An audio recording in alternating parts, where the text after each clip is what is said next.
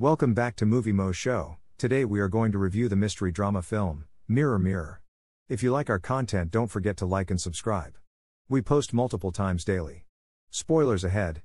The Queen, Julia Roberts, introduces the animation part by telling us the tale of Snow White's birth while using snarky remarks and contemporary language. Mother passed away. She was indulged, and everything in the kingdom was wonderful. When he first met the Queen, her father was preparing her for the kingdom. They were wed, but he had to leave. He gave Snow his dagger before riding into the woods and disappearing. Devastated that he hadn't been discovered, Snow White went in search of him. She is now at the Queen's mercy. The present. Snow White, Lily Collins, 10 years after the king departed in the dark woods without a trace, converses and interacts with the birds. She's never ventured beyond the castle. Music can be heard downstairs. The Queen is seated on her throne, employing her attendants as human pieces in what appears to be a game of chess that she is playing with her senior minister, the Barton, Michael Lerner. She is informed by a servant named Brighton, Nathan Lane, that the kingdom is on the verge of starvation. As it is her 18th birthday, Snow White emerges from the bedroom she appears to reside in to ask the Queen if she may attend the banquet. While acknowledging that Snow done nothing wrong, the Queen gives it some thought. Snow is just so annoying, though. She had better never sneak down again, regardless of if it was her 100th birthday. Go to the forest. Two men are talking while riding their horses and discussing the adventure they have been on for several months. The guys are Charles Renbach, the butler of Prince Olcott, Armie Hammer, and Robert Ems. A group of masked bandits on stilts assault them with swords as they are taking a break. The discovery that they are dwarfs makes the two men giggle. Because it would be far too amusing to oppose them, their stilts collapse like accordions.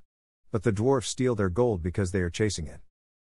The staff of the palace assists Snow White in celebrating her 18th birthday. One woman, Baker Margaret, Mayor Winningham, raises her hand and tells her that she has remained here all these years because she believes she will one day retake the kingdom. She presents Snow White with the dagger that she received as a gift from her father years ago.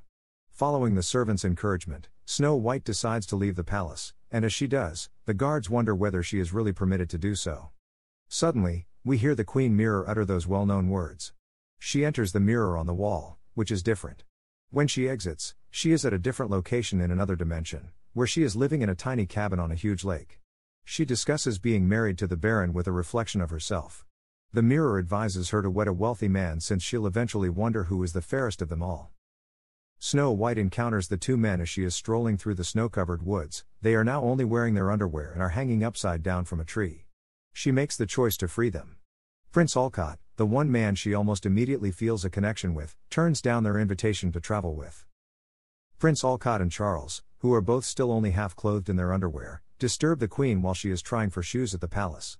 The Queen hurriedly plans a ball to please him because she has never heard of his kingdom. Brighton reminds her that they do not have the funds to finance her desire to wed the prince. However, she disregards the fact that people are starving and will do anything to throw the ball. While exploring the village's streets, Snow White encounters people and children pleading for food and alms. She is surprised because the town looked different when she last visited there as a child with her father. When Brighton enters the city, he posts a sign announcing increased tax collection. He informs them that despite their poverty, they must pay since the money is being used to keep a terrifying beast away from them. Prince Olcott is forewarned by his friend Charles that the Queen is suspect, but he still departs. Snow returns angry and laments the state of the people, informing Baker Margaret. She tells her about the ball and promises to crash it in order to save the kingdom. A little while later, we find the Queen getting ready while being treated by Baker Margaret, who is abusing her without the Queen's knowledge because she has her eyes covered. Insects like bees, snakes, and other creatures can be placed on her. The costume ball kicks off that evening. Snow White crashes the ball in the disguise of a white swan, surprising both the prince and herself by appearing. The Queen is watching them as they dance together. He claims to be the prince after she acknowledges that she is a princess. They lie during the dance so they won't have to change partners and can carry on a conversation, which obviously irritates the Queen. Snow tries to explain to Olcott what is going on and why she needs his assistance, but when she is watched by the Queen, she makes an attempt to flee before she seizes her. While Snow White rants at the Queen about the problems in the hamlet, the Queen corners Snow White and asks her where she acquired the dress. When Snow White asserts her authority as the kingdom's legitimate ruler, the camera pans in on the Queen's necklace made of celestial objects. Later, the Queen informs Brighton that Snow White must be slain and should be taken to the woods to be fed to the beast. Brighton has now carried Snow White to the woods while still wearing her white swan outfit. While the snow is falling, they hear the beast and are both terribly upset. Brighton releases the cords holding her hands together and instructs her to run, still feeling grateful for her father's kindness in treating him well. Running through the trees, she crashes into a sign that reads "No entry." Inside the home of the 7 dwarfs, she awakens. Although she claims to be Snow White, not all of them accept her claim. She reveals how the queen sought to have her killed and informs them that she has no gold to give them.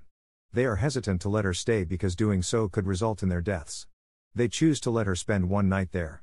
The dwarfs, played by Martin Kleba, Sebastian Saraceno as Wolf, Mark Povinelli as Half Pint, Danny Woodburn as Grim, Ronald Lee Clark as Chuckles, Joe Naffo as Grub, and Jordan Prentice as Napoleon, introduce themselves. While running back to the castle, Brighton tells the queen a fib that the work has been completed. He displays to her a bag of what appears to be her organs but is actually food.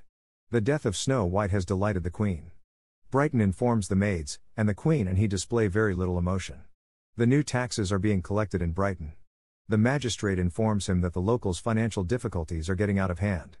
Brighton is not only taking some of the money with him, but the dwarfs are also pursuing him as he makes his way back to the castle through the woods. They take his gold, stow their costumes, and depart for their residence. They want Snow White to stay longer because she made a delicious dinner for them. She confronts them about the gold and informs them of how much the people need the cash. They inform her that the queen banished them from the village long ago because they were undesirables. Snow White takes the riches and flees, with them following slowly behind her as they begin to dispute over their previous lives. She delivers it to the municipal judge.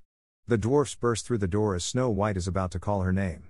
She informs the villagers that they should be thanked because they were responsible for making it happen. The queen is having dinner with Prince Alcott at the palace, and it's clear that he thinks she's a little strange. He admits that Snow White is the most beautiful girl he has ever seen as she tries to get to know him. He is visibly disturbed when she informs him that she passed away the previous night in the woods. When Brighton enters, in his underwear, the queen is going to propose to him. He tells her that thieves stole the tax money. Having already been robbed by them, Prince Alcott storms outside to engage in combat. Snow White can stay with them, but she must follow some conditions, the dwarfs say. Snow White agrees that she must become a robber as long as they return the money they take from the queen to the populace. They start by explaining to her all of their tricks, including how to use their costumes and engage in sword combat. She rapidly picks up on their techniques over the following few days and becomes an excellent thief alongside them. The location in the woods where Prince Alcott was previously attacked has now been reached by Prince Alcott and a few men. Before Snow White realizes it is him, he spots her acting lost so she may attack and steal from them. The conflict between her and the prince, as well as the dwarfs and the men, starts as she draws her sword. Everyone soon witnesses Snow and Alcott fighting, and she prevails.